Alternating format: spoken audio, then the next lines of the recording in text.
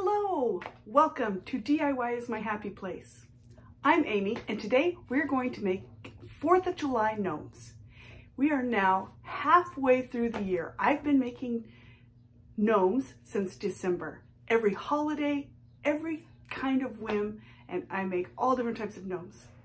Now, it's so much fun to take something that looks like this, basically a sock with some stuffing, some straws glued on, and turn it into a standing gnome. Yes, that's exactly what we're gonna do today. And it's gonna be a 4th of July grill guy. Yes, I love it. So, if you wanna see how to make a 4th of July gnome, let's get started.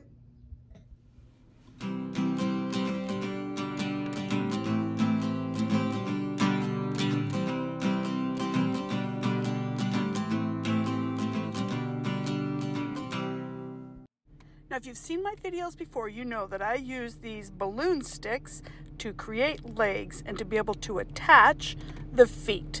Now, I've got some links below that will show you how to make the shoes and how to do this. And I don't want to reiterate what we've already done. So I'm just showing you some of the shoes that I've done. And I love making shoes in advance. And then when I'm on a whim, I can just pick which ones I want to do. Now, this was the inspiration for this gnome. I saw this tea towel in the Dollar Tree and I thought, okay, that's really cute. I want to make a gnome all around that tea towel. So the first thing I do is I get some curlers, glue some felt on the outside, and those are going to be my bendable arms.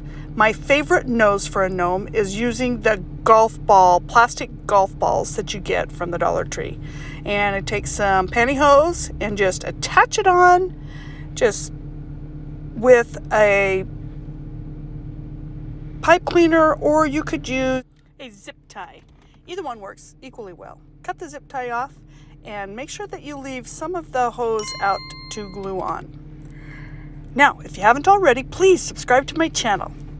Okay, here are the basic things that I start all my gnomes with. I get a pair of athletic socks, either white or black, from the Dollar Tree.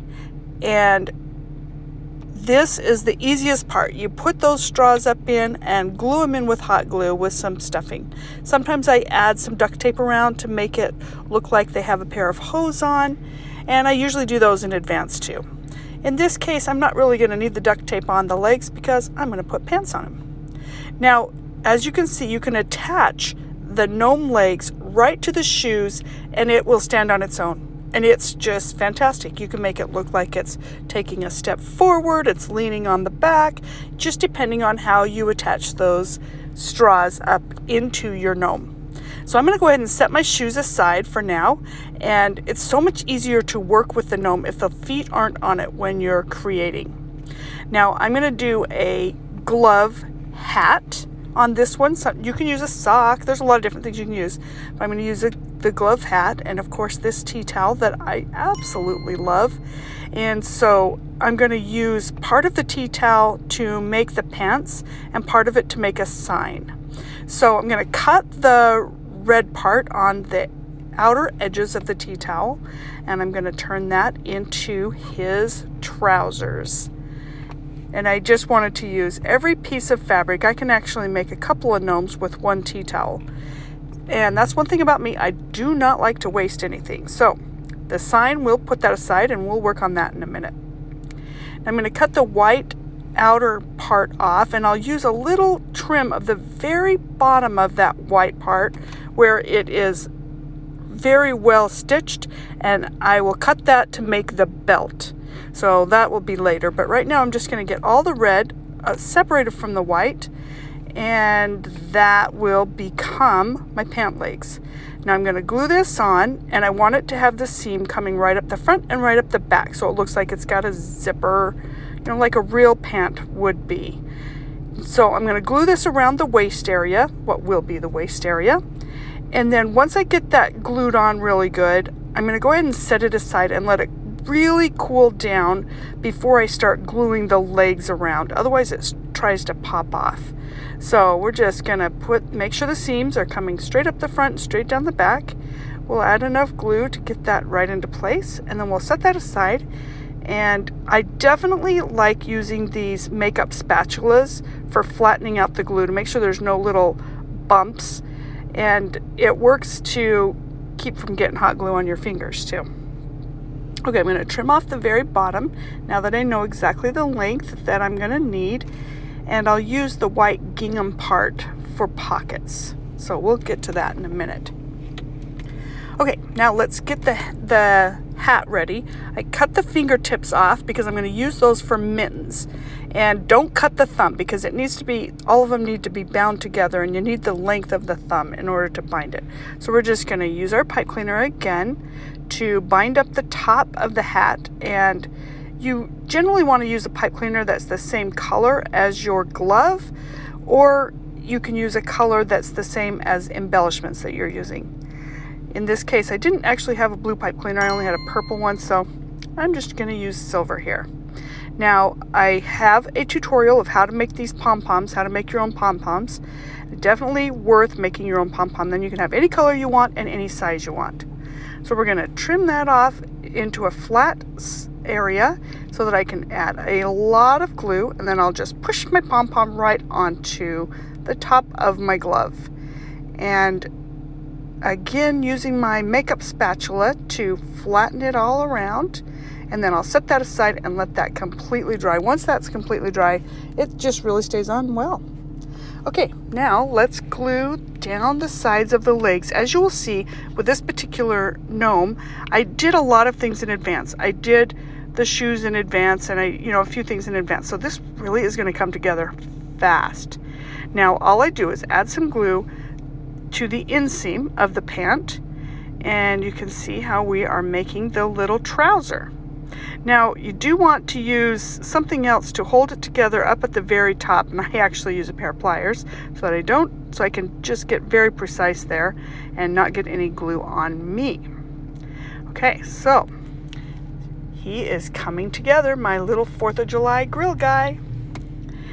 Okay, now I want you to be able to see what it looks like, and anywhere where there's any openings or holes, just keep on gluing until everything's sealed up, and now it's starting to look like a pair of pants. I love using these straws because you can make the legs as long or as short as you want, and actually you could make this bigger around if you wanted the legs to look wider. Now I'm going to use some of this gingham to put some pockets on the back, and I was thinking I could have used some molding clay and created a little comb to go in the pocket. That would be cute. The one thing that I've noticed with gnomes is the really tiny little details are what really make it stand out and cute, just every little part.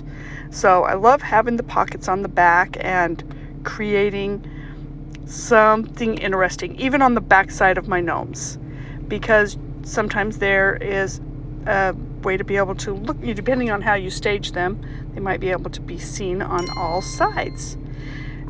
One thing that I would love to know is where all you viewers are from. If you'll comment below and tell me where you're watching this video from. I love to see where all the YouTube viewership comes from. All right, now I always add extra felt on the top of my curlers depending on how tall my gnome body is, so that I have plenty of space to glue the very top of the arms on the top of the head. Now I'm very generous with my glue here. I don't want the arms to fall off, and because they're bendable, I want to be able to really manipulate them around without them having any trouble with the head. So just be generous with your hot glue. Now we're going to let that cool, and I'll add some hot glue for my gnome nose. Okay, now for my beard, I'm going to use a mop from the Dollar Tree, and I'll cut off some pieces of it, and I got some red acrylic paint, and I'm going to add that into some water. I don't want it really bright, but I want to be able to dip my mop into the water and paint to create a red beard. And you could do any color you wanted depending on the style of your gnome, or you could make little braids if you want it to be a girl. So I love to color the hair. Using white ones are fun, but color is fun too. Now I have a bunch of these books left over from a previous projects, so I'm actually using them for my signs, and I have a detailed YouTube video of showing how to make those signs out of those. And then this is what it looks like when I add the hair. And then I add a few paper towels in the top of the hat in order to form the top of the head. And then make sure you glue that hat down to your gnome really well. And here's what my A-frame sign looks like. I just glued the tea towel right onto the black felt in the sign. And then here's my barbecue grill, which I've done a detailed video of how I did that.